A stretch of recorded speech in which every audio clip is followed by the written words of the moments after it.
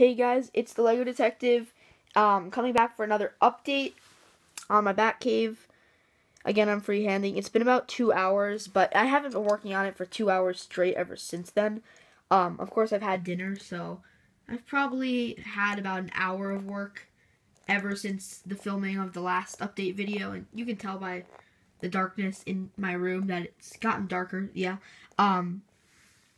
So yeah, actually, a lot of this has gone into the trophy room, which I am extremely proud of. We have like these banisters over here, and I didn't properly sort of like put them back. But like, yeah, I really like how it came out. I wish that I only have one more of these pieces in brown. Well, actually, this isn't part of the piece, but one more of these pieces in brown. I wish that I had another one, because then I could take some more droid arms and then attach it, so then I'd have a full railing. But I'm just going to fold this forward so you can see it a bit better. I have Spider-Man and Batman chilling there. I have the scepter, the Egyptian scepter, the sarcophagus, scarecrow, fear gas bomb, and an award of some sort. I really like it. Other than the studs that are connecting the trophies to it, there are only 2 studs, one there and then one where Batman was standing. So I'm really proud with how it came out. Down here, I added some more foods. I added pizza, and I added some cookies, and I also added a little bit of table. And there's Robin with the other hairpiece, so it's supposed to be before he dyes his hair. And I just made a little part for his Robin copter, which is a custom build that I did myself. Not based off of anything, not inspired by anyone's mock. If anyone else has done a Robin copter similar to that, then I don't know. I actually made that a really long time ago. Well, not a really long time ago, but a long time ago compared to this mock. And there's Robin's bed area, and he can sort of like zip down with his grappling hook over there. It was a bit tricky to get this in with the giant Batwing in here.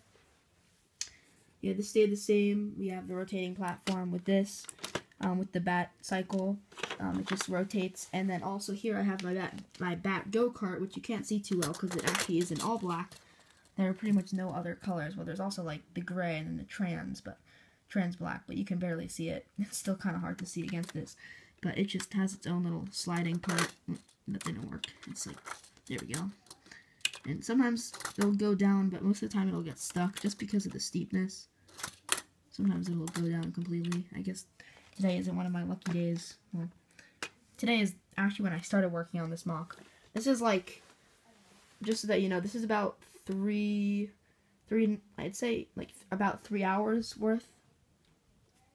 If you think that this is pretty good for me, in 3 hours, that's about how much time I've been working on it.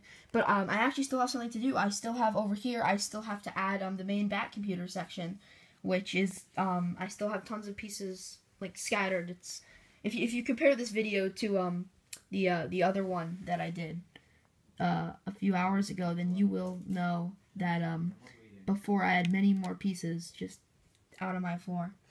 But yeah, anyway, guys, thanks for watching my Batcave update. I hope that I'll be done with my Batcave soon and I'll be able to show it to you. But anyway, that's all for this time. I'll see you in the next one.